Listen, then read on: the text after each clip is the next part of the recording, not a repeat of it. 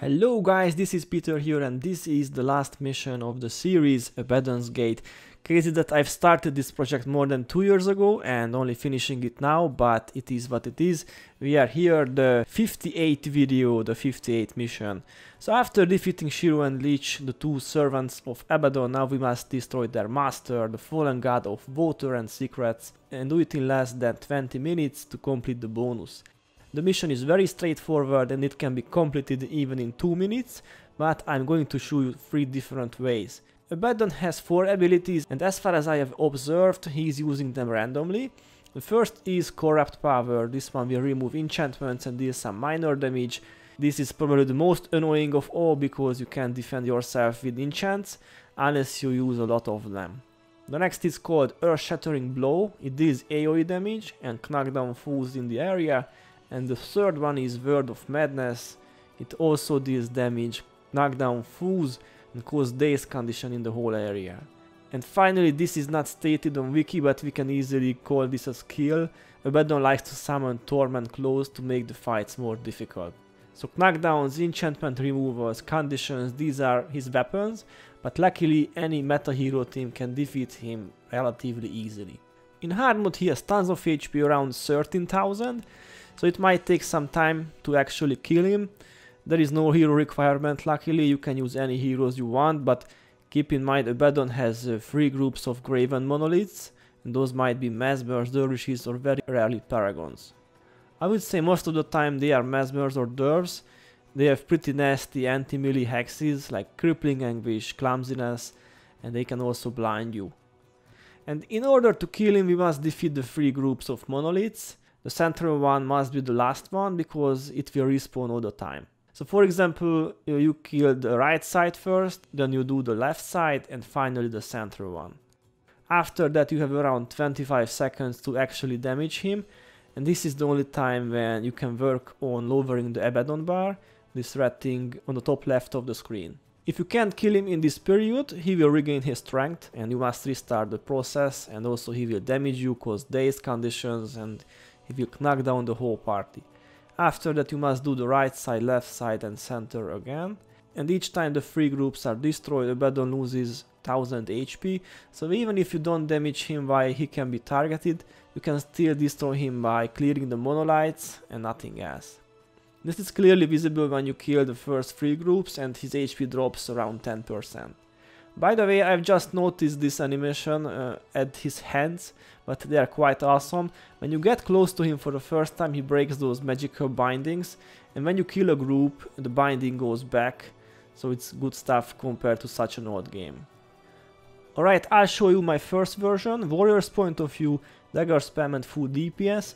Advice to bring Don't Trip. This will help not just you but your heroes as well.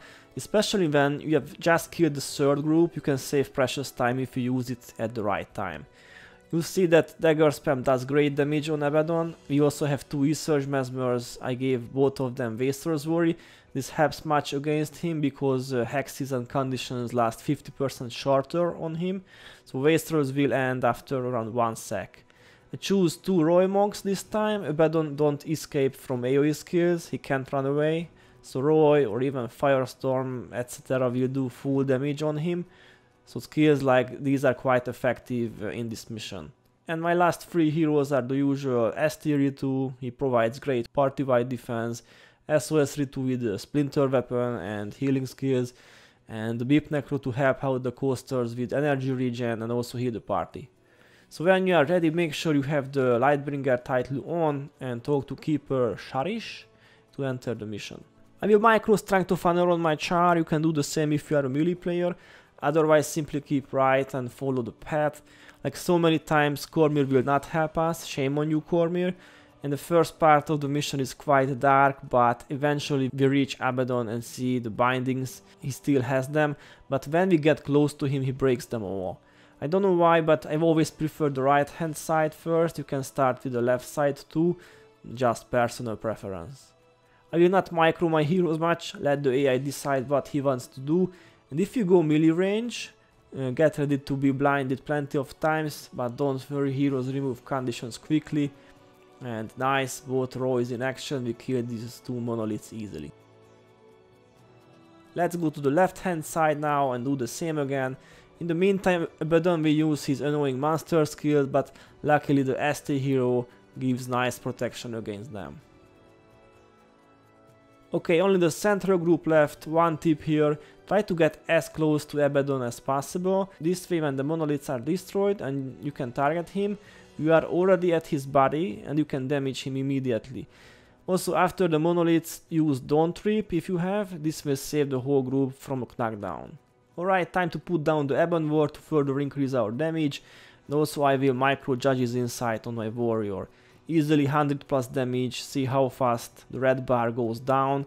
Sadly it is quite difficult to kill him in 25 seconds, but next time we will get him.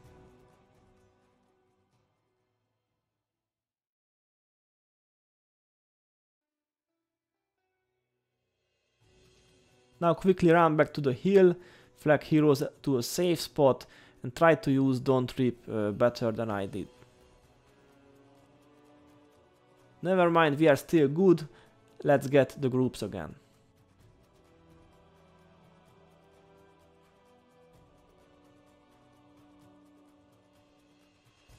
Nice, we can damage Abaddon again, it won't take long now, give him what he deserves.